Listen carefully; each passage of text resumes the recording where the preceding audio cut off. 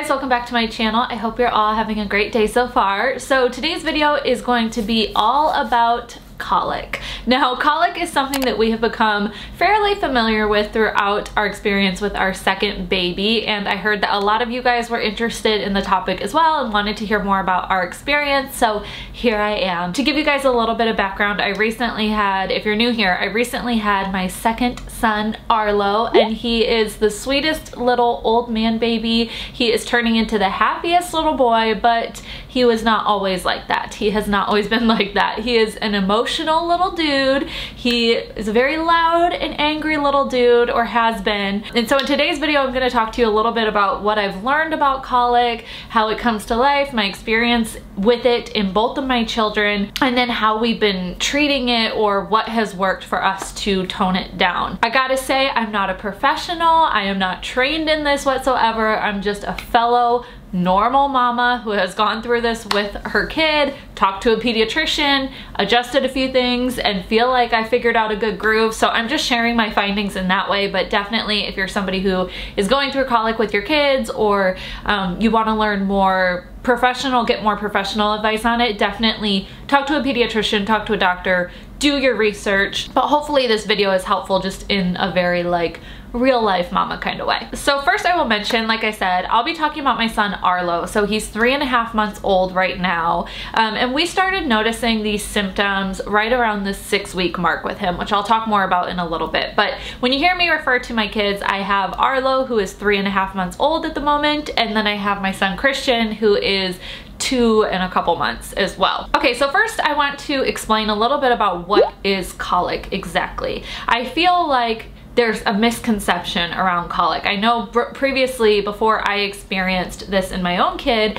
I had a very different view of colic from what it actually is. So when you Google it, the definitions you'll see come up from the Mayo Clinic. They say it's predictable periods of significant distress in an otherwise well-fed, healthy baby. So they're fed, they're taken care of, and there's basically no reason for all the excessive crying. So pretty much colic is that crazy, excessive crying, screaming in a way that you can't console it. You can't treat it. It's like the baby is fed, or it seems like you can't at least. The baby is fed, you know, the baby has nursed, slept well, just woke up from a nap, super comfortable, diaper changed, all, like you've tried all the tricks and you can't console it, and they're just screaming. Jordan and I also found somewhere online it mentioned that colic can be like diagnosed when it's 3 hours or more of crying in one day. So if your baby is crying excessively like that to the point where you can't console it or treat it for 3 or more hours a day, it's probably to the point of being colic. The reason I continue to use air quotes is that I think there's a view of like colic as this illness, right? Or this like disease where it's like your baby either does or doesn't have colic. That's kind of the general view. That's at least the view I had. My parents and mom and dad, you're probably watching this, or if you are watching this, this is not meant in a bad way, but my parents always told me as I was growing up that I had colic as a baby. Like, I just knew that I was a super fussy baby, that I screamed and cried, like, till the cows come home. Is that a saying? I can be a dramatic, emotional person. I'm a Cancer, I'll admit it. So apparently that really came to life when I was a baby. And so my parents always told me I had colic, and that was true. But there's also, you know, the fact that all babies have some form of colic, because colic, all it means is that excessive crying. And so most babies are going to go through sort of a colicky phase. And I'll talk more about that in a second, but most babies will go through that colicky phase. It's just a matter of how severe it is. So for my first son, Christian, around 6 weeks, he really started to be fussy to the point where we couldn't console him. He was overstimulated a lot. Later I realized that was the reason for his fussiness. But you know, he would have that like crazy excessive crying a lot around 6 weeks. Like, I remember thinking 6 weeks was when it started to get really hard, the whole parenting thing, at least being a new mom. His started to fade off around 8 weeks. It was really only a 3-week or so period that it felt like it was unbearable. Like 6 to 8 weeks was super tough. With Arlo, same thing. At 6 weeks, he started to get really fussy. He started to get really emotional to the point where we couldn't console him, but it didn't ease up at 8 weeks. It wasn't easing up at 9. If anything, it was just getting worse and worse. So at 8 weeks, we talked to his pediatrician at his 8-week appointment, and that's where we got a lot of the tips that I'm going to share with you guys today. So the reason I share these examples is because colic really will come to life in a lot of different babies in a lot of different ways. It's just a matter of how intense it might get or how long it might be. So all of that to say, don't be afraid of colic. I think when I became a parent, I was very much like, oh my gosh, does my baby have colic? He can't have colic. He can't be a colicky baby. I can't deal with that. And the reality is like, no, he probably does have it a little bit. So let's figure out why and let's treat it and let's fix it. And it's totally doable and totally easy to handle. Not easy, but it's totally capable of being handled. And that's what I want to share with you guys today so that you feel really confident and really equipped to, you know, go into it, whether your baby has like a little bit of colic, a ton of colic, or somewhere in between, or maybe you've got a super easy breezy baby, but you're not afraid of it if it does come up. So that sort of brings me to my next definition. What to expect on their website says colic is not a disease or a diagnosis, but a combination of baffling behaviors. It's really just a catch-all term for excessive crying in otherwise healthy babies. It's common. It usually occurs in 1 in 5 infants. My thing here to pay the most attention to is that it's not a disease or a diagnosis. It's that combination of behaviors, and that's what our pediatrician told us, is that colic is often viewed as this illness, like I said, that you either have it or you don't, but in reality, colic is a symptom to other things in your baby that need to be taken care of. So for my first son, Christian, it popped up because he was overstimulated a lot. We had a lot of guests, we had people in and out of the house, we were going on walks all the time, he was a little more sensitive to the light and the noises, and I didn't know that at the time. I thought he was just crying for no reason. It's like a first-time mom thing. Totally normal if you think that as well. With Arlo, we realized it was due to food sensitivities. He just has a much more sensitive tummy than his older brother did, and then I don't know, a lot of babies do apparently. So if you have a baby that is experiencing a colicky period or colic,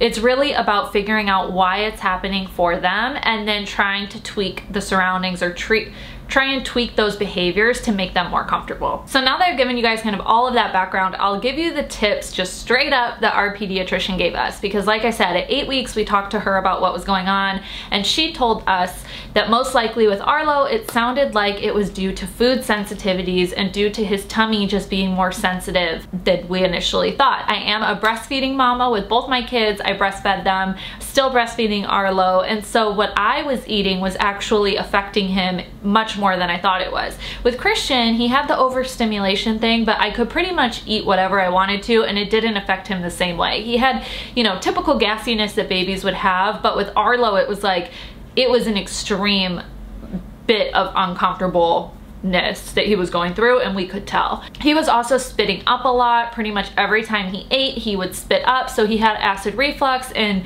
I think that was due to the foods he was eating and due to just his stomach being more sensitive. So the tips that we were given to make it easier: 1, cut out all dairy. Like straight up, our doctor was just like, are you still eating dairy, or do you have meat or animal products? And I was like, I'm a vegetarian. We don't drink real milk in our house, but yeah, I love cheese, I love yogurt. And she said, cut all of that stuff out. I remember very vividly because I love cheese. And she said, cut all of it out, like immediately, cold turkey, right now, no more dairy in that sense. That was the first thing, and apparently the more moms I talk to and the more I hear about, apparently that is like super common, and that can a lot of times, oftentimes, be the main culprit, is just dairy. So if you're looking to tweak your diet, I would recommend doing that. That's what's been recommended to me, just cutting out dairy cold turkey and seeing if that helps. She also said, as he's having what we now refer to as episodes, if he was having a little episode, to stop in that moment and think back 4 to 6 hours before that crying fit and think about what I ate at that point. If he was having a freak out in the evening or in the middle of the night, what did I have for lunch prior to that? If he was freaking out at 3 in the morning, what did I have for dinner?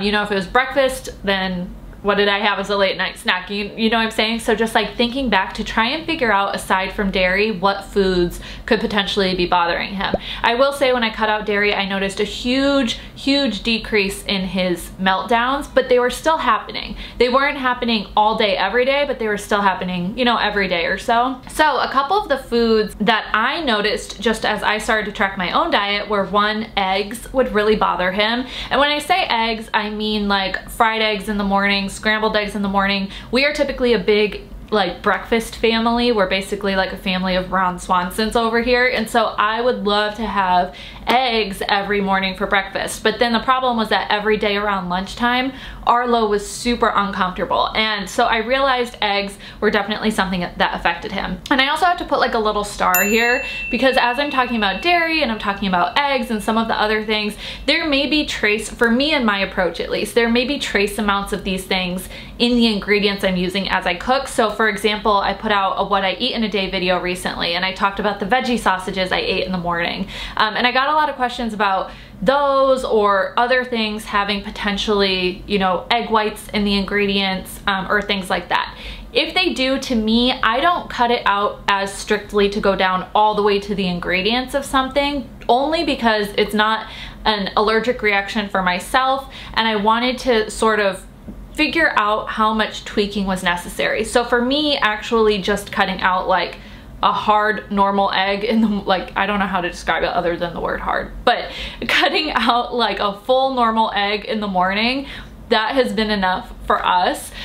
If it's not enough, then yeah, maybe you need to go down to like even the ingredients and the trace amounts, but we don't have, it's not an allergy reason why I'm cutting it out. So for me, I don't mind if there's trace amounts here or there. So just want to explain a little bit there to you guys, because you may see in my what I eat in a day is that it seems somewhat like hypocritical, and that's not the intention, it's just more my approach. Then the third thing I started to cut out was gluten in the form of bread. So like I said, eggs would cause a freak out in him, and I also realized that he was freaking out from me having toast. So I would do like avocado toast in the morning, but no longer put egg on it, and he would still freak out. And then I would have like a veggie burger for lunch, and he was still really struggling, and I realized it was from the buns. So I went to gluten-free bread, gluten-free hamburger buns, anything like that. There are still, like I said, still trace amounts of gluten here or there in like powders I'm using and things like that, but for the most part, when it comes to bread, I only use gluten-free bread. And those three cutouts, dairy, gluten in the form of bread, and eggs, have been life-changing. It is like Arlo is a completely different baby now. Like, he is just so happy, he's more comfortable. But I will say, if I even try a little bit of any of those categories, he reverts back and we'll have another episode. So last night, I tried to get a little daring and I had a tiny bit of margarita pizza, and it was a rough night, I will tell you. So we are not quite at the point where I can introduce those things just yet, but another thing his pediatrician told us was that his stomach sensitivities should ease up around 4 months, or, you know, around that. She said at 4 months his stomach will start to get less sensitive, so, you know, maybe come 5 months I'll try and introduce some of these things again. I definitely plan on working them back in eventually, but as long as it takes for him to just be comfortable, I'm totally fine cutting them out for as long as possible too. But that's something she told us as well, was 4 months. That's what we're waiting on. Another thing that really helped us is what we call the colic hold. And this is a specific way that Jordan holds Arlo when he is walking around the house trying to get him to calm down. We had so many nights where Arlo would just be screaming his head off, crying, and it was like breastfeeding did nothing for him, cuddling with me did nothing for him, skin to skin was nothing, diaper, like we tried everything. But the one thing that worked is that Jordan would put him in this colic hold position and just slowly walk around the house with him. And the slow bouncing of the walking and then this position really helped ease, the position itself helped ease some of the pressure on Arlo's tummy, so it kept him comfortable, and it would just like, I don't know, it was like a miracle worker. I think that in combination with the bouncing would either put him to sleep or it would make him just stop crying, and he would be hanging there in Jordan's arms like wide-eyed but calm. It was very eerie, but it worked. And apparently, I didn't even remember, but Jordan said that was something he learned in one of our newborn classes the first time around. So he definitely busted that out this time, and it was a lifesaver. Another piece of advice our pediatrician gave us that we definitely implemented was propping Arlo's head up anytime he was laying down. If he was laying in his bassinet, if I had to put him down in the bassinet, I put like a tiny bit of padding underneath the mattress, so he's still flat on the mattress, but it just like bumped his head up a tiny bit and had him propped a little bit. I would do the same thing in the DockATot if he was in the DockATot, just trying to elevate his head a little bit, because him laying flat is what would really kickstart that acid reflux and cause him to spit up and cause him to be uncomfortable and cause him to cry. So propping him up a tiny bit, the pediatrician okayed it, and that's what we would do, and it really helped a lot. The next thing we would also do would be to take him to a dark room and give him quietness. So sometimes when babies have colic like that, they may be overstimulated to begin with. Like I talked about Christian, his crying would often be due to overstimulation. But then it's like their crying and their freakouts only stimulates them more, and it's sort of like this big cycle. So with Christian, we were given the advice by his doctor to take him to a very quiet, very dark, pitch black room. You know, if you need white noise or whatever, if that helps your baby, but just take him somewhere quiet, calm, and alone with just you to try and like desensitize them a little bit. And that really worked. I would also do that with Arlo. I have to say with Arlo, he's sort of like, poor kid, he was born into a loud house. My 2-year-old is loud as hell, and you know, we have 2 dogs and we're in quarantine all the time, and it's not possible to get a lot of quietness. But when he would, you know, have really bad episodes, that's what I would try and do. I'd take him to whatever room I could, close the door and have it be as dark as possible and as quiet as possible, and just rock him in the chair. And if he wanted to nurse, I'd nurse him, or just like hold him to my chest, but just get those quiet moments of peace to really try and like calm down his nerves a little bit. And that usually helped a lot too. A couple other things that I heard from some of you guys actually to help colic would be to run a humidifier in the room. Sometimes, you know, if the air is too dry, that could be making them uncomfortable, so running a humidifier to help them sleep. Also lavender oil, if you're like diffusing lavender oil, or if you just put it on a little cloth and keep it in the room somewhere nearby, that could help them as well. There's a ton of little helpful tips like that. If you guys have any of your own, leave them in the comments down below, because you know, we can all learn from each other in that sense. But that's everything for our colic journey. Like I said, Arlo is a totally different baby now. He really doesn't, he's 3.5 months old now, so he's I think like 15 weeks, 14 weeks old, and I've been doing this structured diet since he was 8 weeks, and apparently I can't lift it yet. That's totally fine. We're still learning. We're not quite in the clear yet, but it is so, oh my gosh, like 98% better, I swear to you. So if you are experiencing the same thing, hang in there. Just grab some me time when you need it. Be calm.